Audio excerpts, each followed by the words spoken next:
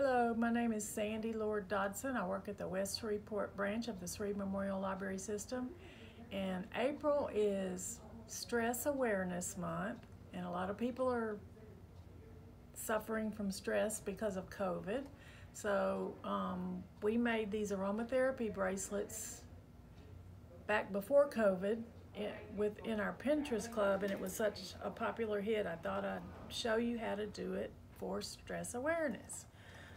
You need to get stretchy string. You can get all these supplies from Michael's.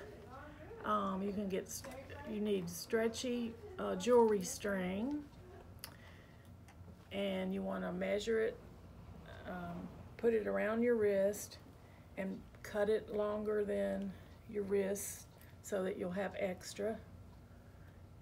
Tie a knot in one end, about an inch from the end, and put super glue on it so your beads don't fall off.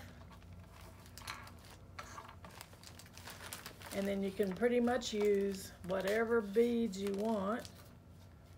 I like to use lava beads for my aromatherapy part of it because you can put essential oils on the lava beads and it will hold the oil. So if you need, for example, you're suffering from anxiety, you can put lavender on there to calm your nerves. Or if you have a headache, you can put peppermint oil. It relieves headaches. And then you just want to put your beads on. I suggest you get some beads with small holes to start with where your knot is. And then you can use pretty much any size. Just string your bracelet. And let me show you the lava beads. These are the lava beads. You can get them in colors, but primarily they're black. On the little handout I put on here to space them out, but I've changed my mind about that. I like them bunched together so that your essential oil, I can be messy sometimes, so if your essential oil runs off, it'll go to the other bead, hopefully, instead of where you don't want it.